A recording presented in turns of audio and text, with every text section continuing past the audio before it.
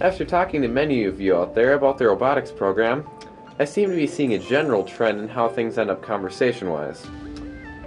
They always start off with something about how robotics sounds pretty cool, and I'm all like, yeah, robotics is pretty awesome.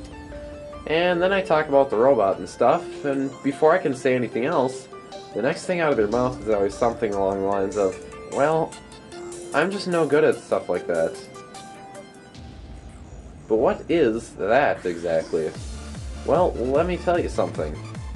That is not just building a robot, nor is it only programming, nor do you have to have any knowledge of electronics to join. All we need is creative ideas. This year, we had the task of creating a robot capable of moving inner tubes around and placing them on different pegs.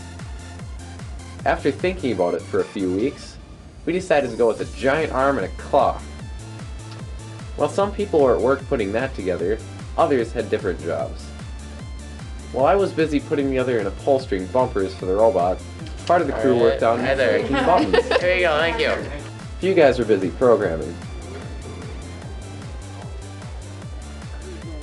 Other people wired up the electronics.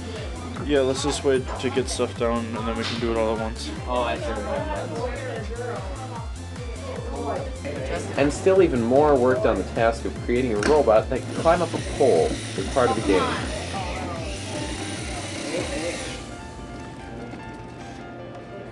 If you're interested in web design, we also have people working on that. So what are you working on? I am doing website stuff. Awesome. And they're back to buttons over there. I'm braiding my hair. And there's even more to do. There are bumpers to be painted, marketing ideas to think up, and brainstorming to do all the time. So if you're curious, look for information around December of this year. It'll start up around 1st of January. There's one more big thing I have to stress about this. Time commitment. During the 6 weeks of the robotics season, to be a part of the team, you just have to show up. There's not any really big paperwork you have to sign, and there's not even an activity fee.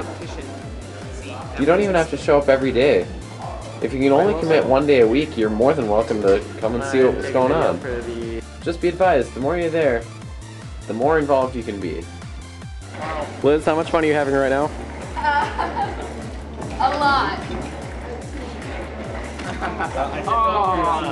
They bought a computer. No, Carl, Carl, I'll teach you that.